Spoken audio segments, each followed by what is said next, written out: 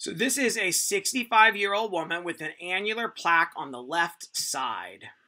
Okay, so here we go. Sorry, this one's got a little bit of wrinkling in the tissue, but I think it's a pretty nice example and a really good learning lesson. So 65-year-old woman, left side. So is anyone here? I think this piece is the better piece to go with.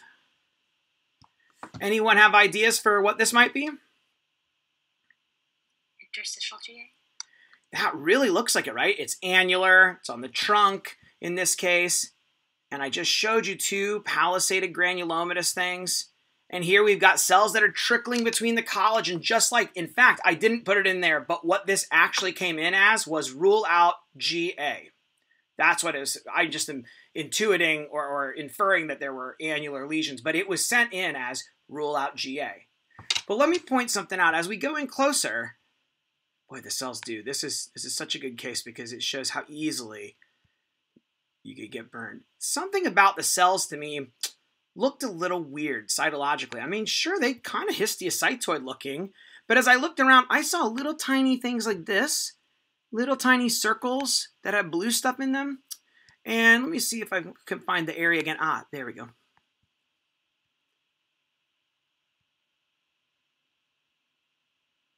There are areas where the cells look more like very round nuclei, and in some areas they kind of started to clump together or string along in a linear kind of fashion like this. If I showed you this area, oh, and then there are mitoses, although again, mitoses in GA, no problem, I see that all the time. Does this, if I told you, okay, it's not GA, but the reason I'm showing this is because it would be so easy to mistake this for GA, especially because it was sent in with a clinical from a dermatologist of rule out GA.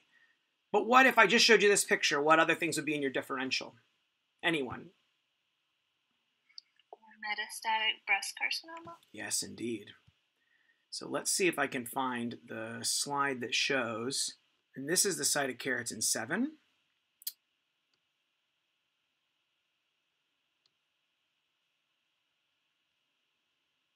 Blazing positive. You can see it staining the eccrine coils here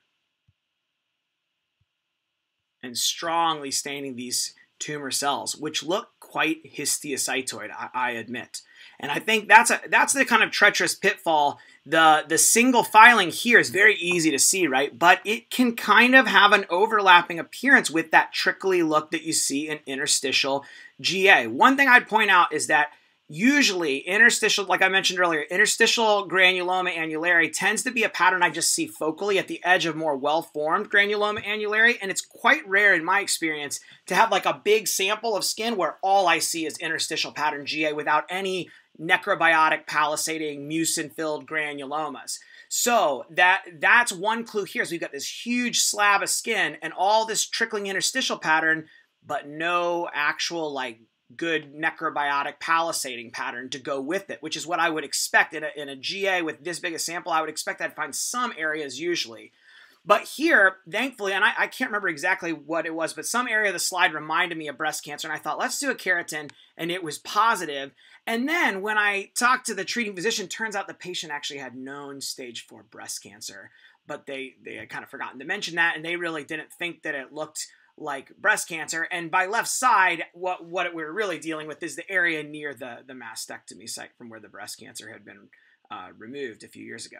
So side, when I always joke when people say side, oh, is it the left side or okay, I guess it's not the right side. Because I mean, what's that mean? Like half of your body? I know that what people mean is flank instead of side, but sometimes precision with our words regarding the anatomic site can actually be pretty meaningful.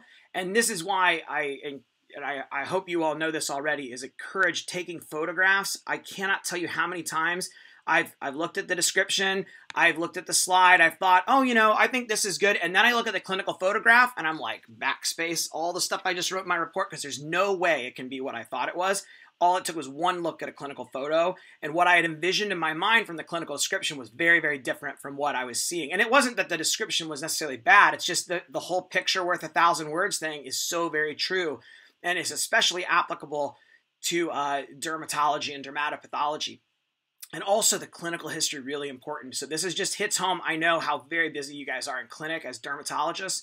And I know that sometimes there's not the availability to always mention everything that's relevant. But knowing if a patient has a cancer history, especially if they have a bad tumor like a thick melanoma, or they have a known metastatic cancer, that can be really, really important for us to know if you happen to have access to that information. And I realize that as dermatologists, depending on the clinic setting you go into, sometimes you are not given that information. I've seen many times once I've talked to the dermatologist that they were as shocked as I was because the patient had been treated in another institution for their cancer and then just came to the derm because of a mole or a rash or a whatever thing that they thought was a nothing and didn't realize it was something actually related to their previous cancer. So I always want to know if that patient has a bad cancer, a metastatic cancer, if they've had radiation or chemo. That can be hugely important to know. In fact, it's a lecture for another time, but I recommend all dermatologists to include on their intake forms the question, not just do you have a history of cancer, have you ever received radiation therapy? Because radiation therapy can obviously predispose people to certain things like angiosarcoma, and there have been plenty of times where knowing that history made a difference. So here was, I think, a very treacherous example of a metastatic or local recurrence. I never did quite figure out if this was skin met or direct. Oh, I'm sorry, I take that back. I think this was more likely a skin met because of the pattern of growth, right? You can see it's really confined to the skin here rather than direct extension. So yeah, and this was one where we really could have made a big mistake here and missed this, but thankfully we sorted it out in time. So that was a metastatic breast carcinoma mimicking both microscopically and clinically mimicking granuloma annulare.